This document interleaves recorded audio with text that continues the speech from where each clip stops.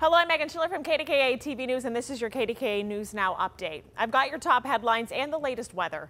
A nurse charged with killing 3 nursing home residents and trying to kill 17 more wants to take a plea deal. But Chris Hoffman reports her lawyers are saying not so fast. Heather Presdy's attorneys want to make sure she has all the evidence before making a decision. And even law experts agree that's what the attorneys should be doing for their clients. The 41-year-old Presdy allegedly gave lethal doses of insulin to 3 patients in 2020. In total, 17 patients under her care have apparently died.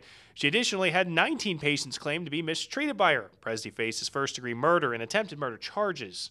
Anytime you have a defense client, you have to make sure they have informed consent. While their client claims she wants a plea deal, the attorneys want all the discovery or evidence from the state. The state attorney general investigated the case and is prosecuting it. De La Sente and De Pasquale feel it would help Presdy make an informed decision.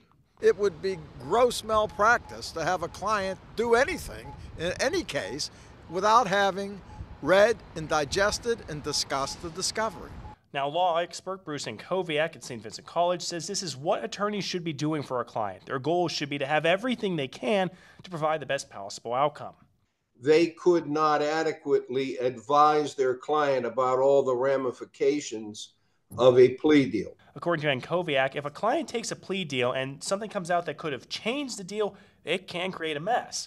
The client could tell the court they don't feel that they were represented well and want a new trial. That is a nightmarish consequence for the system. Once a plea happens, most of the prosecution efforts stand down. In this case, there have been more than 48,000 pages of evidence, and the attorneys want it all reviewed before Presdy makes her final decision. You cannot do that without sharing so that they have an opportunity to review all of the discovery. And that's exactly where we are. The case was granted a 90-day postponement. As for if there will be a plea deal, that's still yet to be determined. In downtown, Chris Hoffman, KDKA-TV News. And now here's First Alert meteorologist Ray Petland with a look at your weather for the weekend ahead. Our temperatures are going to be hovering near 50 degrees through the entirety of the night. We're at 58 at the moment. It's breezy, if not gusty, with occasional gusts around 25 miles per hour. Temperatures at the moment are in the upper 50s, almost area-wide. So very, very warm temperatures, but the cool down is waiting up to the northwest. This will drop in here over the course of the weekend. We'll step it down. I think we get to keep warm tomorrow as the cold front still back to the west and slow to drop in. So that cold air is going to take a little time to get towards western Pennsylvania. So just know, ahead of it, we're going to see some showers.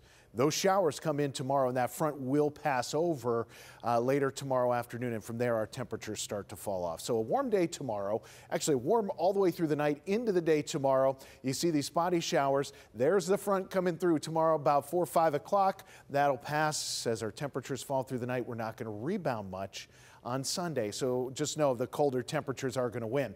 But look at this. Tomorrow, we're still going to be warmer. The past few days, including right now, we have been warmer than Las Vegas. Sunday, that changes. Las Vegas catches back up just in time for the Super Bowl, and they get some sunshine. But one thing we're watching out towards Vegas are all these winter weather advisories floating around, and you can see Las Vegas right here, winter weather advisories nearby, and they do have some snow nearby. And this system is actually going to drop down through the panhandles of Texas and Oklahoma. And then it's going to gather some moisture and point up towards us. We'll have some rain, I think, and potentially a mix on Monday.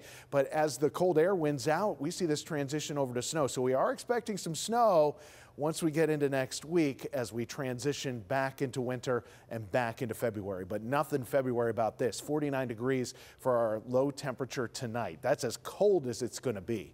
Then highs tomorrow get back into the lower 60s, so we get the warm day there. Super Bowl Sunday, 49 degrees, partly cloudy skies. I think it's going to be a beautiful day. Now Monday, the rain comes back, potentially some snow mixing in late, changing to snow on Tuesday, and we're going to have some snow showers there. Some of those snow showers carry over into Wednesday. Our temperatures are going to sort of bobble around as we try to work back into that colder pattern. So we'll get some ups and downs in those temperatures for the middle part of next week. But the cold air for the end of February and start of March looks to win out, and we'll have the colder temperatures even by this time next week. We're talking 36 degrees. So if you like the 60s, degrees. Tomorrow's your last day to enjoy that because from there, our temperatures fall, and that'll be the case all the way through next week.